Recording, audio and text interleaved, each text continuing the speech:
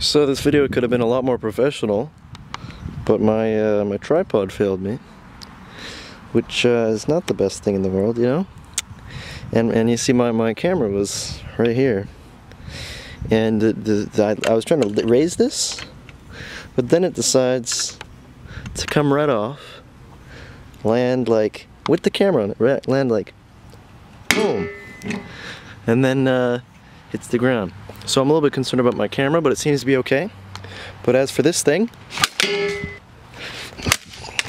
that's the end of that.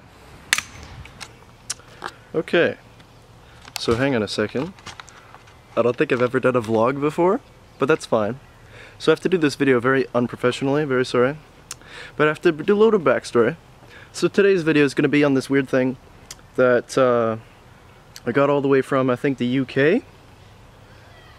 Yeah, sounds right. Anyways, it was a lot of trouble to get here, but this all started with an email sent to me from a guy by the name of Pavel from, I assume, from Color Fab. I don't know if that's right or not.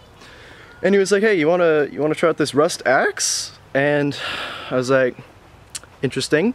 And they were the same guys that made the 3D printed AK that was on the dev blog and all that. And I think this was on the dev blog too, but I didn't check. Anyways, I was a little bit skeptical, because why would somebody send me for free a rust axe and not asking me to do anything? Anyways, I eventually gave him my address. I was a little bit concerned about the address, but I figured out a way that he doesn't actually get my address. And so here it is. I must say it's ridiculously light, so I don't think it's a bomb. And yeah, we'll see how it goes. Again, I don't have a tripod, but we'll see what happens. Alright, we've broken in. The box has been raided. Let's just see here. There we go. Okay, so we've got some wonderful styrofoam. That's exactly what I wanted. We got some more styrofoam. Very exciting. Or not styrofoam. What the heck's... I don't know. And this appears to be something. Let's see. Okay, I have to resort to very ghetto methods to get a tripod going. I'm very sorry. Oh.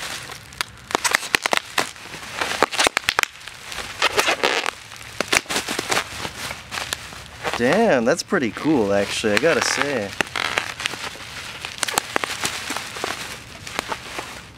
That is so cool. That is amazing. That looks incredible. The blade looks super good. Hopefully, no, you can see that.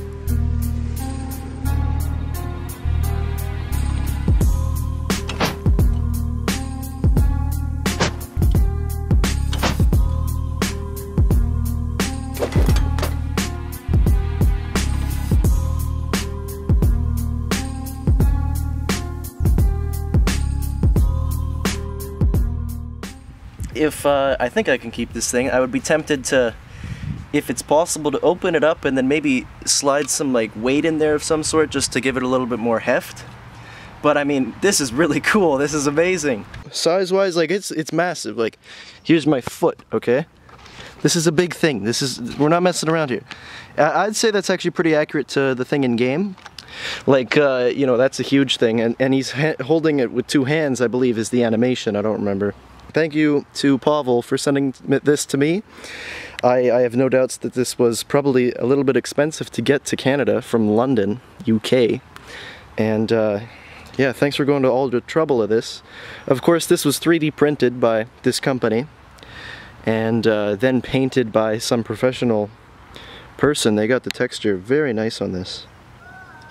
You can see this is a very nice job. They even got on the edges the little bit of that rough, you know, used look. Like, for plastic, it doesn't look plastic. That's really cool.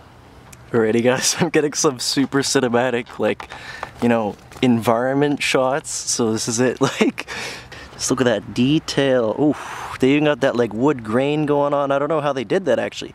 Like, that looks like a knot. You know what I'm talking about. It looks like a knot there, but that, you know, it's just a piece of plastic. Like, these bolts, it's just awesome. I really love this thing. Here's another beautiful, stunning, phenomenal location. You can see how nice this is. Trying to show, I don't know what to show you guys, just to appreciate how nice it is. Like, you know, Like I just tweeted this out and someone already said, damn, I want one. And I totally agree. Like, I don't know if this company is willing to make multiples of these. And same with that AK. But, like, I would buy one.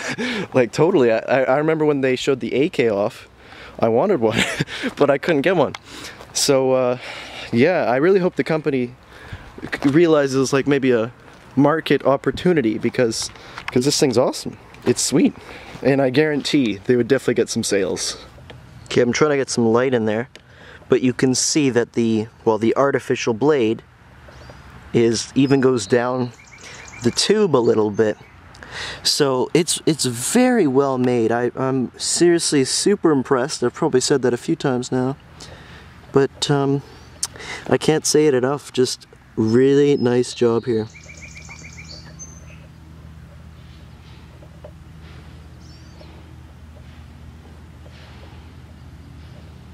Once again, thank you very much to Pavel. Without you, I would not have this thing. And thank you for being persistent, because I was very skeptical. Anyways, I guess I have to leave it off there. I don't think I'll be able to make more videos like this, but hopefully.